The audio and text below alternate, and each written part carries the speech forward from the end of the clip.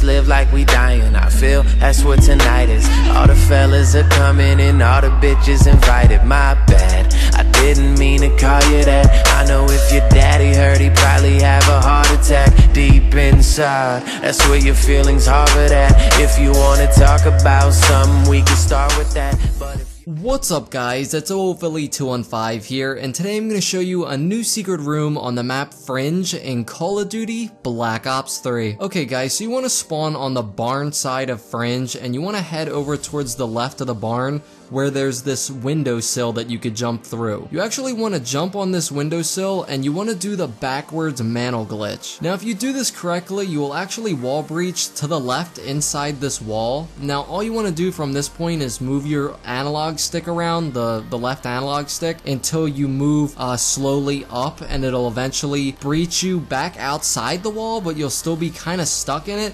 The video will show exactly what I mean. Now from here you need to do the pause glitch. Now to do the pause glitch, all you need to do is you need to jump, press the pause button, and then jump 2 more times. Now you need to figure out the timing. It's kind of hard to describe, but you need to do it slow but fast enough to make it work. So not too fast but not too slow. But once you wall breach back outside to the outside of the barn, but you're still stuck in the wall, you want to move over towards the very edge of this grating in the floor. Now this is where it gets kind of weird and you need a lot of patience, but you need to just keep redoing the pause glitch so that you go inside the barn, outside the barn, and you just keep repeating until eventually you get lucky and it pushes you lower down on the outside of the barn so that you can actually walk on the grating. Now from here you just want to move over to this location that I'm at right here, and you do the pause glitch 1 more time, and if you do this correctly you will actually then be